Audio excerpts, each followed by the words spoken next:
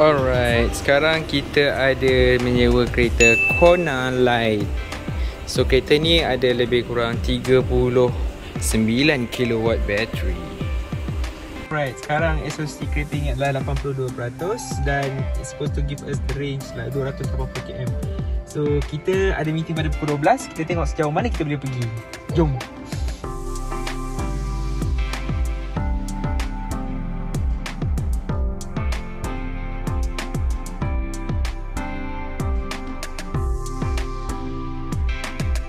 So kita dah berjalan sejauh berapa km? Sekarang kita dekat ladang Bikam.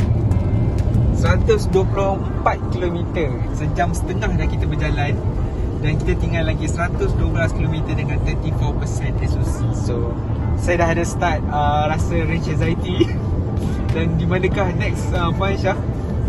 Where is our next station ni? Manalah aku tahu.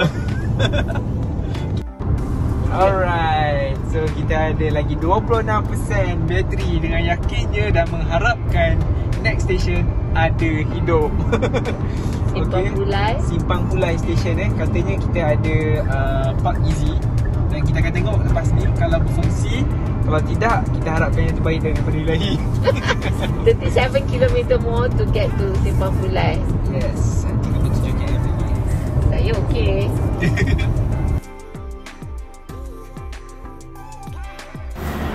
Now it's charging.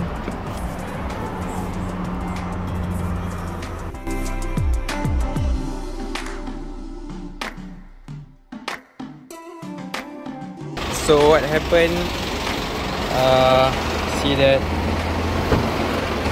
currently we are charging 16 kilowatt, 80%. 80% is charging. Alright. Tak, dekat apps dia tak boleh. Dekat apps dia tak ni. So we managed to take about 25 kilowatt. Betul ke? Dia kena refresh.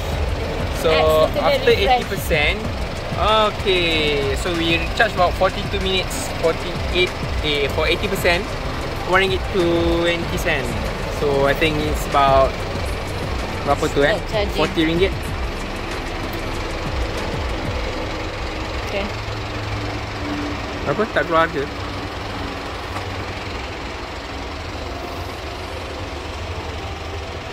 Please remove cable first. Oh, okay. Kena remove cable. Okay, this is not as heavy as just now because this is only 60 kilowatt. Tadi dia double the size. Alright.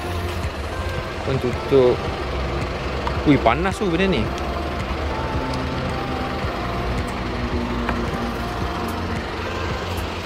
So this is just a story to be told. So macam tadi kita nampak mula-mula dia charge about almost 40 kilowatt per hour. Tapi bila after 88% tadi, after 80% dia dah drop sampai 50 kilowatt per hour sahaja. So it's up to our calculation lah sama ada berapa persen yang kita perlukan to reach our destination ataupun to optimize our time.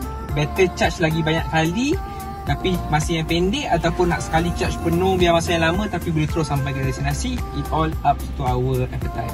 Tadi kenapa charge sampai 80, kata nak charge sampai 80% tapi pergi charge sampai 88%? Itulah kisahnya. Sebab ada orang makan. Bila kita, kadang-kadang orang kata lama yang nak tunggu. Tapi sebenarnya bila kita pergi makan, kita buang air, sebenarnya masa yang kita ada tu sebenarnya lagi lama daripada apa yang kita imagine untuk fulfillkan benda ni. So tadi siapa yang makan lambat tu? Akulah. Mak Long.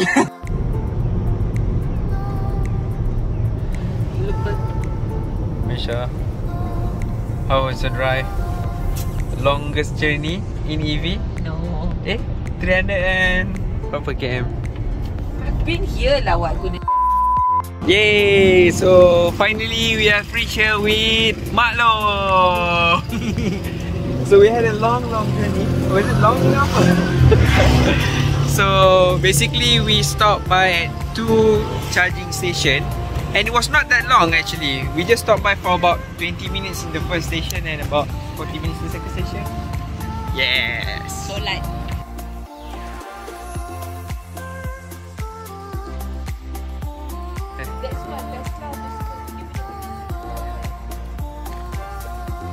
Alright, so I managed to get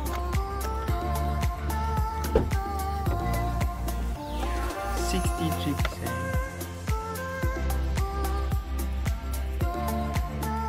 Alright, yay, finally we have completed 100% charge di hotel menggunakan charge EV, dan seterusnya kita akan go for our event dan shoot straight away to KL. Let's go. Alright, so sekarang kita daripada Pulau Pinang. Tadi Batu Feringgi kita ada now 70% dekat Gunung Semanggol. Kita nak test Gentari charger.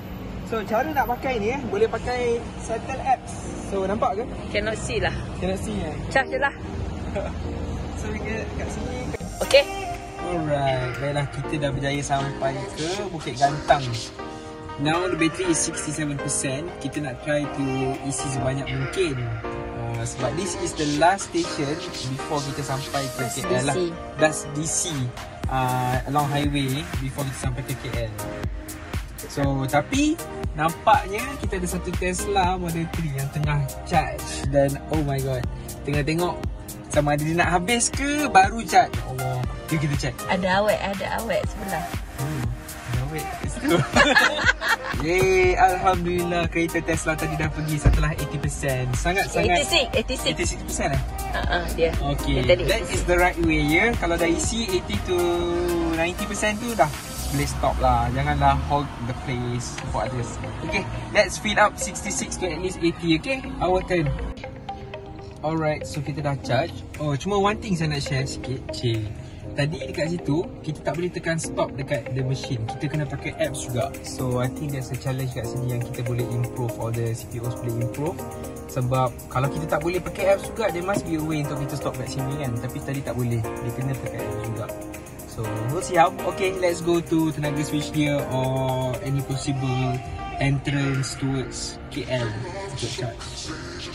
Okay, mana kita sampai? Alright, so the amazing today is kita dapat sampai KL 28%. Kita tak stop pun dekat TSG. We just move all the way from Bukit Gantang.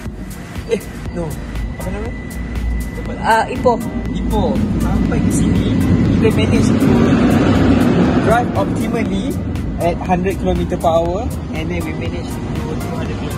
Now kita kat Equator Plaza nak meet someone who gonna use charge EV. Tapi kena tulis dekat ni.